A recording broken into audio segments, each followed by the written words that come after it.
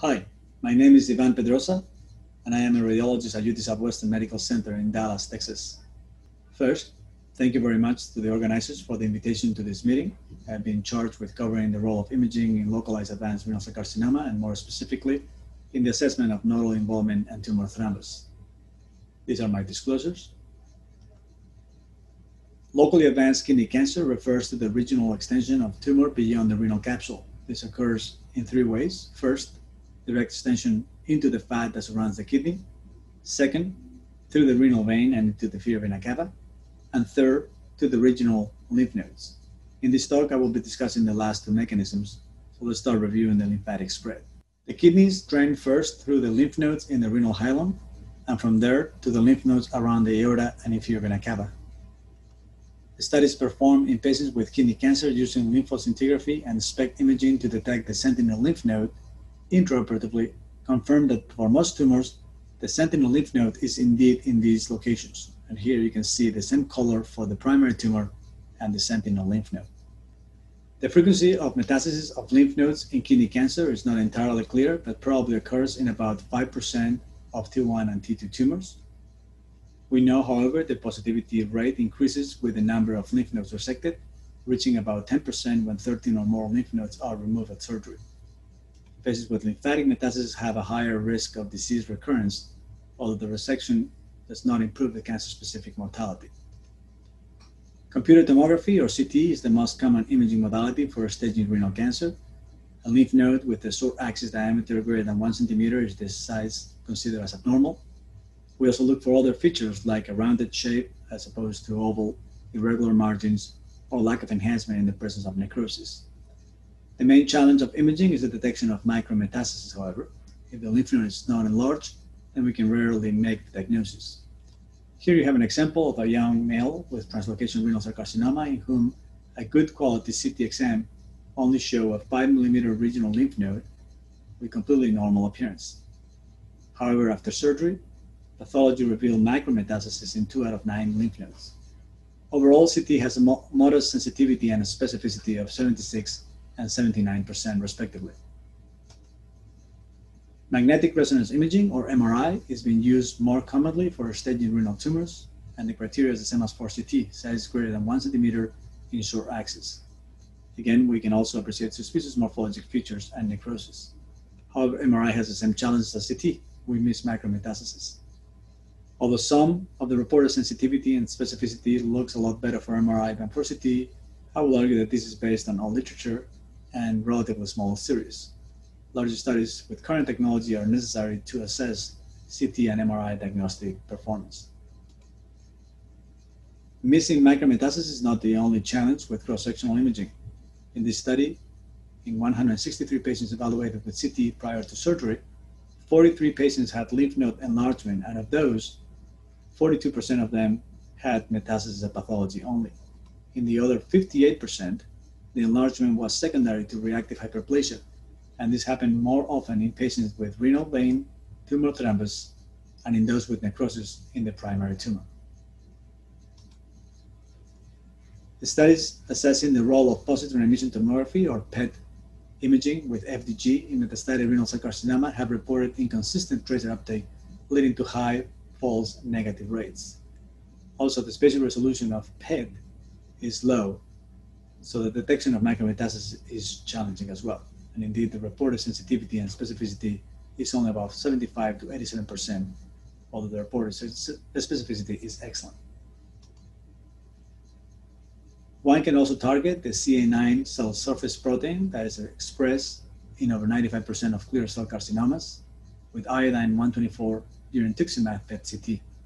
In this trial, the sensitivity and specificity to predict clear cell histology in primary renal tumors were 86%, although lymph nodes were not evaluated.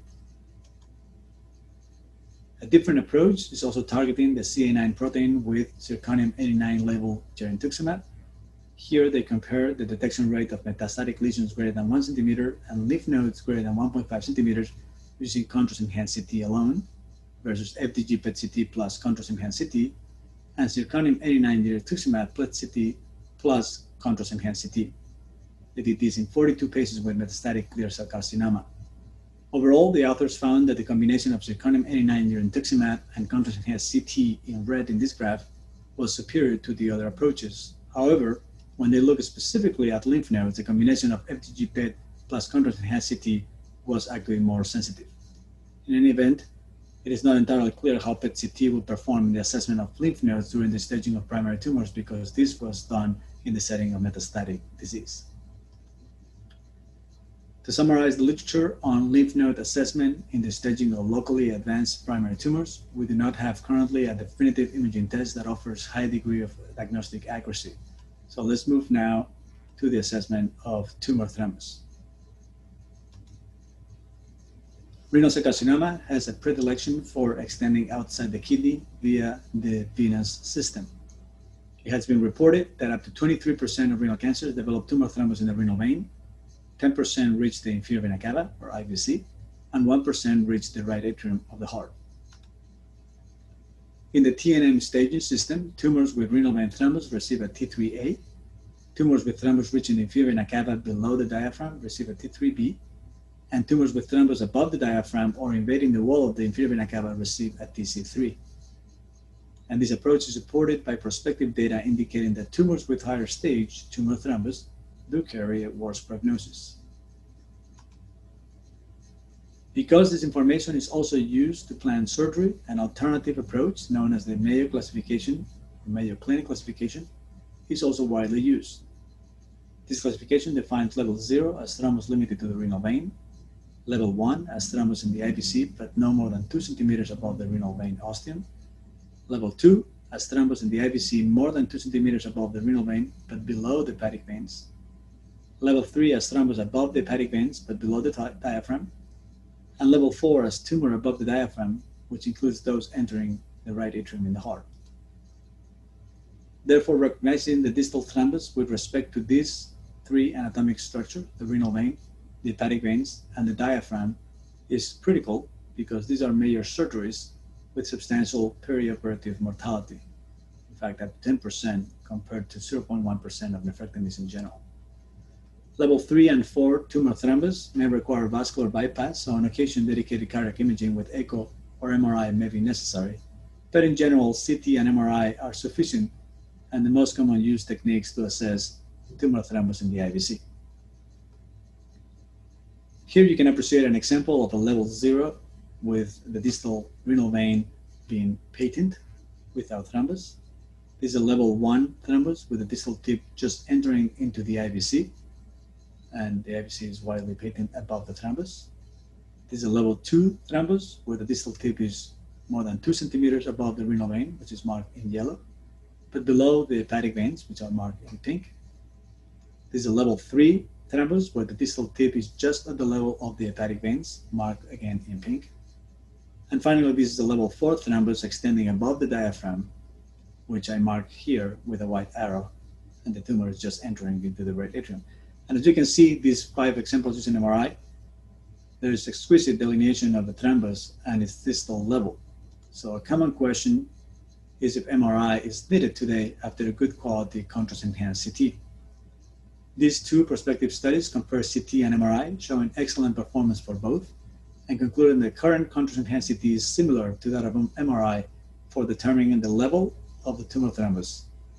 A couple of important points, however. First, both studies use a multi-phase CT acquisition with 3 phases in one and 4 phases in the other. So don't expect that a single phase CT will do the job. Second, they're relatively small studies with 23 patients and 11 patients each. Regardless, with adequate technique, contrast-enhanced CT can demonstrate well thrombus in the IVC in most patients, as you can appreciate in this particular patient with level 4 thrombus above the diaphragm. In some cases, however, I think the MRI is helpful to confirm or clarify the findings, even when using state-of-the-art contrast-enhanced CT with multiphasic acquisitions, particularly in complex cases where we may end up doing both CT and MRI examinations, like in this patient with bilateral renal masses. The corticomedullary phase on CT shows hypoenhancing tumor thrombus in the right renal vein, marked in red. The left renal vein in yellow is patent. Coronal reconstruction during the nephroactive phase confirms the thrombus in the right renal vein, but does not show thrombus in the IVC in blue. Contrast-enhanced MRI shows again the right vein tumor thrombus, but these coronal T2-weighted images obtained without contrast show very clearly that the renal vein thrombus enters into the infrahepatic IVC. The rest of the IVC above and below the renal vein, as well as the left renal vein, are widely patent. Another important distinction is the presence of tumor thrombus versus blind thrombus, since the presence of blood thrombus may indicate the need for anticoagulation. Tumor thrombus tends to have heterogeneous signal, although the main differentiating factor is that it enhances after administration of contrast because it is vascularized tumor tissue. Blind thrombus, on the other hand, tends to be homogeneous and it does not enhance with contrast. Most of the time, blind thrombus occurs inferior to the tumor thrombus because of the slow flow or complete occlusion of the IVC in the abdomen by tumor thrombus, but not always. In these patients, you can appreciate a level 1 enhancing tumor thrombus just entering into the IVC, with non-enhancing blind thrombus in yellow, both above and below the tumor thrombus, and the infrarenal IVC is patent. This other patient, also with level 1 enhancing tumor thrombus, has only non-enhancing blind thrombus below the tumor thrombus. Again, the more distal infrarenal IVC is patent. This third patient had a level 3 enhancing thrombus. The IVC, the tumor thrombus, was widely patent. However, the most inferior IVC and the iliac veins were completely occluded by non-enhancing blind thrombus. So this information needs to be clearly detailed in the report so that the treating physician can decide on the need for anticoagulation. An emerging role of imaging is the prediction of venous wall invasion, where some thrombus, like this one, are clearly separated from the wall of the IVC. Others make the wall of the IVC imperceptible. And this qualitative assessment has been reported to have moderate to excellent sensitivity and excellent specificity to rule out wall invasion. An alternative approach is to use quantitative measurements. The largest study today included 172 patients with thrombus level 2 to 4 out of 394 nephrectomies with tumor thrombus.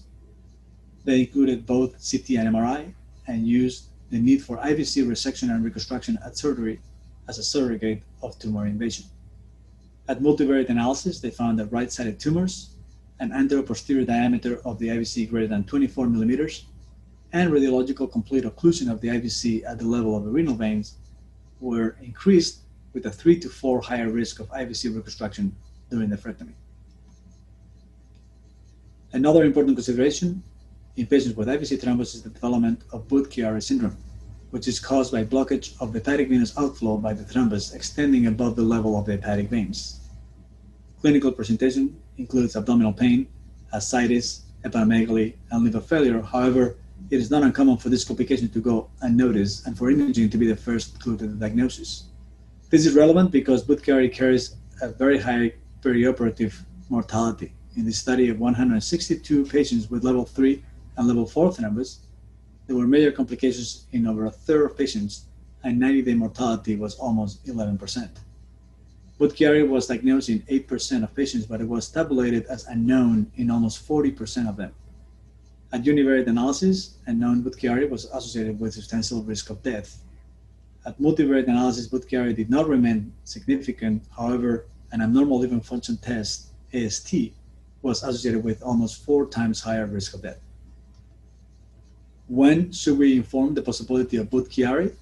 When an imaging study demonstrates ascites not explained by other causes and vascular compromise in the liver. This patient with a large infiltrative left renal mass has a large level 4 thrombus marked by red arrows and ascites shown here in blue. After contrast administration, there is a heterogeneous enhancement of the thrombus and heterogeneous enhancement of the liver, of the right liver, and more delayed post-contrast images show occlusion of the right hepatic vein by blind thrombus, whereas the middle and left hepatic veins are widely patent. A liver function test confirmed Budd-Chiari syndrome in this patient. So in conclusion, detection of lymphatic metastasis in locally advanced renal cell carcinoma is challenging. We miss micrometastasis and have false positives due to enlargement caused by reactive hyperplasia. Assessment of the presence of tumor thrombus is excellent with both CT and MRI. CT is probably sufficient in most cases, although MRI is very helpful in challenging patients. MRI is likely superior to CT in the characterization of tumor versus planned thrombus. Quantitative assessment of the likelihood of IVC wall invasion and the need for reconstructive surgery is helpful. And imaging offers clues to the diagnosis of Budd-Chiari syndrome and possibly higher perioperative morbidity and mortality, and should be paid attention to. Thank you very much for your attention.